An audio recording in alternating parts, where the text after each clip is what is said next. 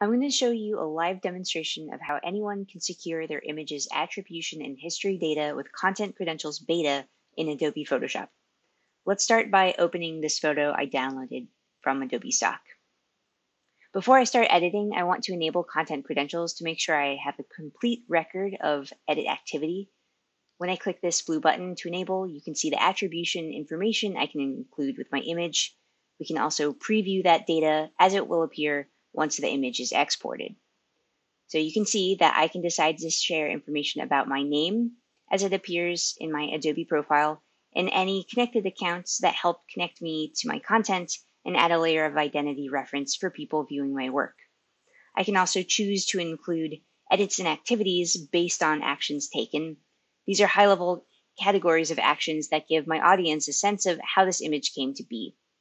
You can also see a preview of the image that I brought into this document. So if I bring another photo in to remix this together, you'll see that appear here too.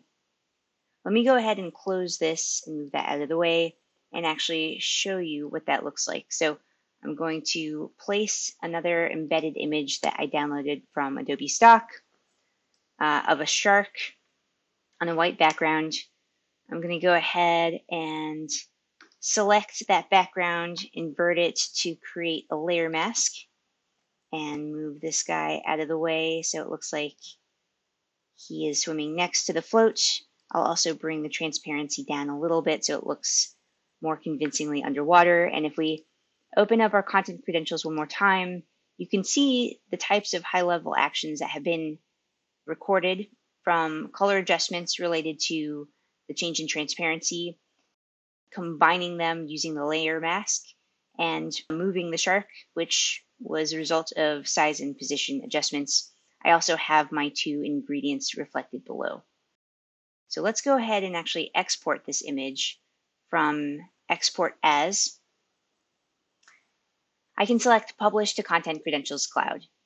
Content Credentials Cloud is a public persistent storage for attribution and history data. Publishing to this cloud will help keep my file size smaller and make content credentials more resilient, so if my attribution data is ever stripped from my image, I can recover it through our Verify website. Of course, I can always select none if I don't want to include attribution information at this time, but let's go ahead and export. I'm going to save this into my demo folder, and we'll call it Swimming Pool. Now, if I go back to the panel menu, we can open up Verify and select the image. So Verify is a way to inspect any image's content credentials. I can see an overview of the ingredients that make up this image. I can also inspect individual ingredients and see links back to where they came from, so my audience can decide to license this image themselves. I can even conduct a visual comparison to see exactly how things change over time.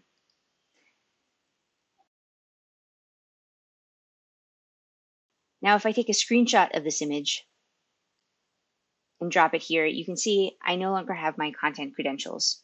However, because I published this to the Content Credentials Cloud, I can find possible matches by running a visual similarity search.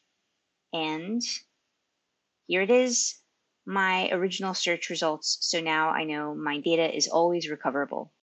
That's the Capture, Edit, Publish workflow to establish provenance trails from the Content Authenticity Initiative.